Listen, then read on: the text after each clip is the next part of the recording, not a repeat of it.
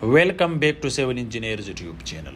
In this practical video, I will guide you for two big mistakes in the construction of plinth beam, which is under construction. Already they did plinth level, which is above from the road level up to 2 feet.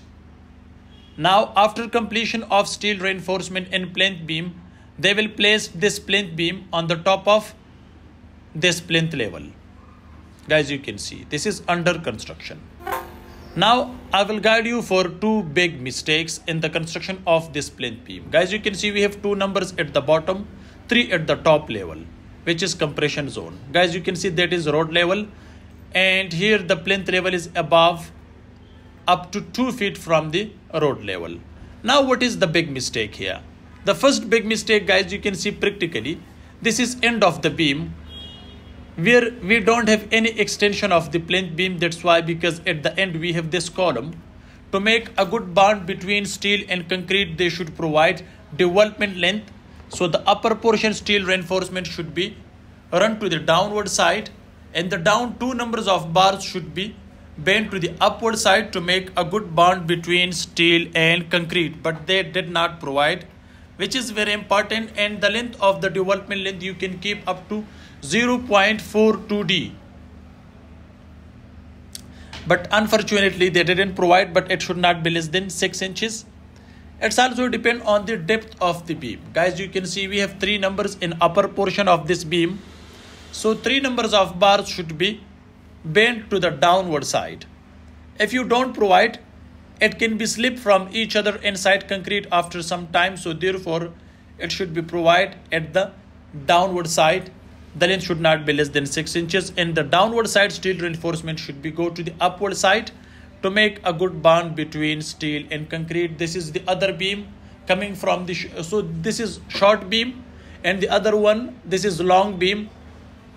Both sides should be bent at the end of this beam, which is connected to this RCC column, which size is 15 by 15 inches. Here we have 8 numbers of steel rods, dia is 16 millimeter, and you can see, guys, we have 5 numbers of steel rods in this plinth beam, 2 at the bottom, 3 at the top. Guys, you can see this is the other beam.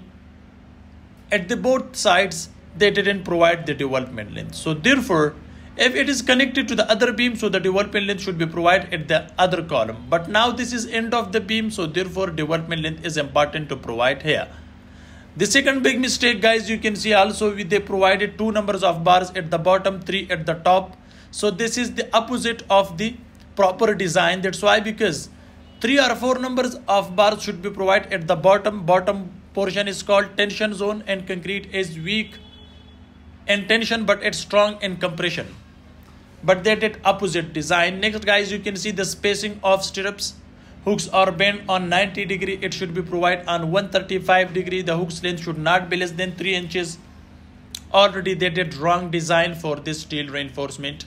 So if you are working on construction site, or if you want to build your house, so remember, you should hire the structural engineer to guide you technically and to provide you the structural design, which can help you for the project, and it will take long time. So if you are making the design by a steel fixer, so you will face more problems in the future for any construction, if that is commercial building or residential building. Next, guys, you can see the spacing. The first stirrup is placed up to 6 inches spacing. So this is the other big mistake, and the others are provided at the distance of 9 inches. So these are some common mistakes as I discussed the front of you in this short video. Next, guys, you can see the hook's length should not be less than 3 inches. Spacing should be provided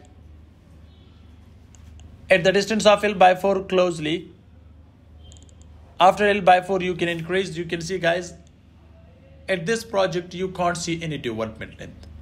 So this is one of the big mistake, which is very important to provide development length, but you can't see at this construction.